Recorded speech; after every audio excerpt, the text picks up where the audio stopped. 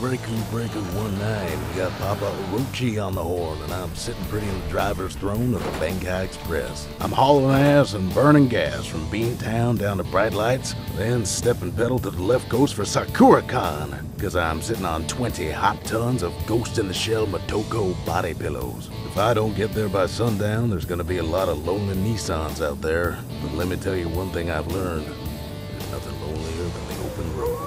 Yes, sir, it was a year ago today that I caught my ex-waifu, Judy, getting noticed by another senpai.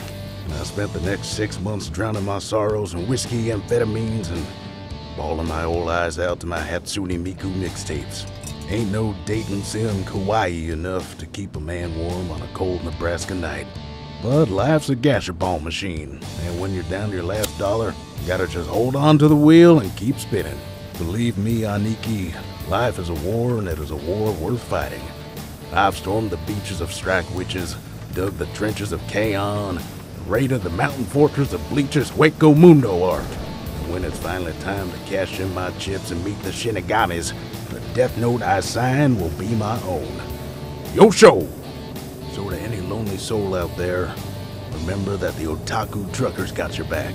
No matter where on the road I may be, mine is the truck that will pierce the highway! Hey, Rick, is anime like them Chinese cartoons? Baka. Bacca? You mean like chewing tobacco?